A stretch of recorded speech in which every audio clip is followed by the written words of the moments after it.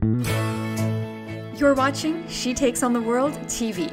I'm your host, Natalie McNeil, and my guest today is Selena Soo, a publicity expert who has helped many of the most influential entrepreneurs that I know to become industry leaders. Now it's your turn, so let's get started. Selena, you are one of the most connected people I have ever met. You know everybody. And is that something that's come naturally to you, to be this super connector? Because you actually haven't been in business for that long, considering this extensive network that you've built. Yeah, so that's something that actually does come naturally to me, even though I'm an introvert, even though I'm someone who's naturally shy. And the reason is because I'm a really big giver. So I get really excited to meet people and be able to help them reach their goals faster. And so that's why I love to connect people. It's one of the highest impact ways to make a difference in someone's life.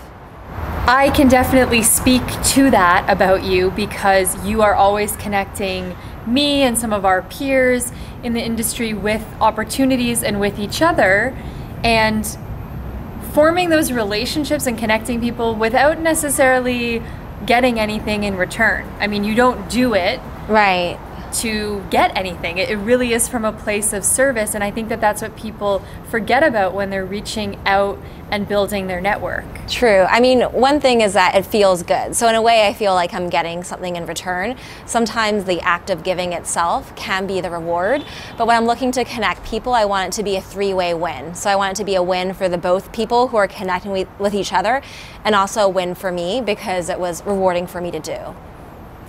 And when you started reaching out to influencers in the earlier days of your business, what did that look like? So for people who are watching and they're thinking, I don't know if I'm ready for that, or my business is brand new, I've never reached out to someone who really inspires me before.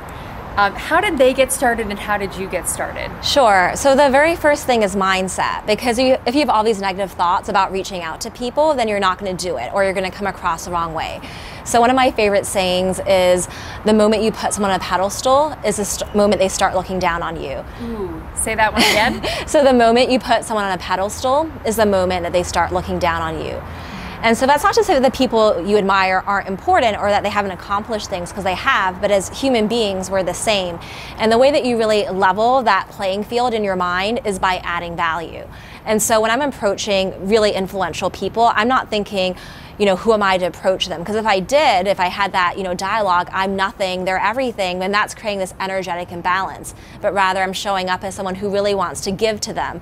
And because I know that, my intention is just to give and make their life better, then I don't really have anything holding me back from reaching out to them. It just removes all the fear from the equation. Do you think that's one of the biggest mistakes that people make when it comes to networking, is just not being focused on the giving and the adding value? Yeah, you have to be focused on the other person. So when I'm reaching out to someone, I always put myself in their shoes. So I understand that they are exceptionally busy people.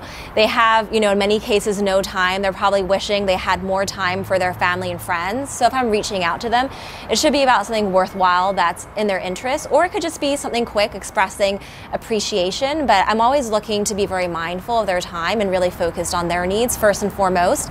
And also, I think a lot of people approach networking with this short-term approach, like, let me connect with this person and hopefully very soon I can get something out of it. And I really have this long-term approach and also this sense of trust. I know that if I build a relationship with someone and I show up as a giver consistently over time, good things will happen. It doesn't matter how soon it happens or who's the person who's going to give back to me, but as I continue to build that good karma in the world, that I will also receive as well. When you're reaching out to people, how are you usually approaching that? Is it a phone call? Is it an email? Is it being at events in order to connect with people? Is it different every time?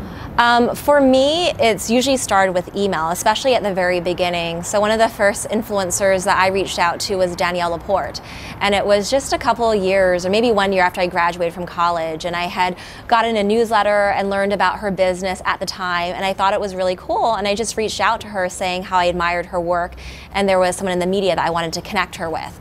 And so that was how it started. I didn't ask her for anything. And now that relationship has evolved.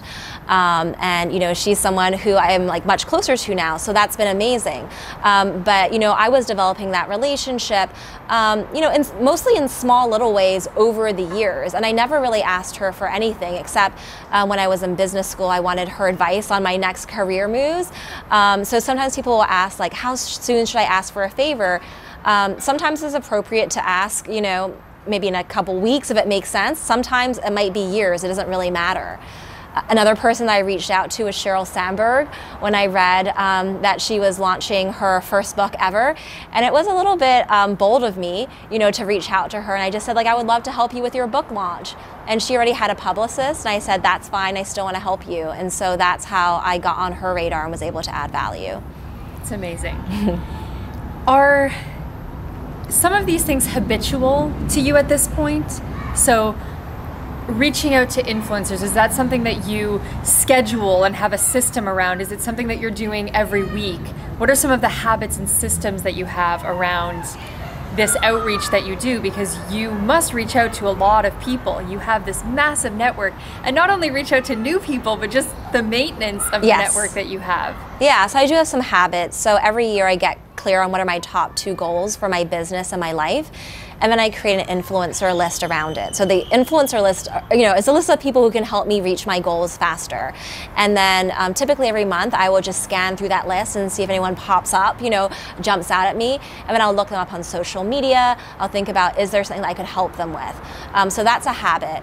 Another habit is every month I do an influencer dinner party. And so I invite you know, interesting entrepreneurs in the media, and I bring those people together.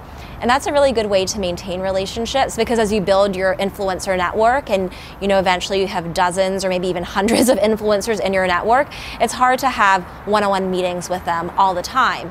But if you bring together a group of people for a dinner, maybe a 15-person dinner or a 30 to 50-person gathering, then you're reconnecting with everybody at the same time, and then you're creating even more value because all of your influencers get to meet each other. I love that, and it's definitely something that I want to do and intend on doing very soon. And one of the things that I want to do and take on for this week, though, is the influencer list. So I want to work with you in creating this list, and then for the next week I'm committed to reaching out to at least one of those people every day. Sounds great. Okay, so influencer list. What's step 1? So step number 1 is getting clear on what your top 2 goals are. And then once you're clear on your top 2 goals, you want to figure out who are the people who can help you reach that goal. So these could be people who have already achieved that goal. It could be people who are a couple steps ahead of you, or it could be somebody who can introduce you to someone who can help with that goal.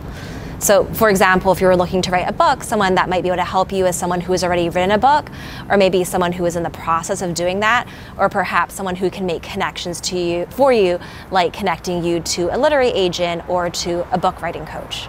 I'm going to build out this list and reach out to at least one person every day this week, and I'll keep you posted. Sounds great. Thank you so much for your advice and for sharing so much today. Oh, you're so welcome.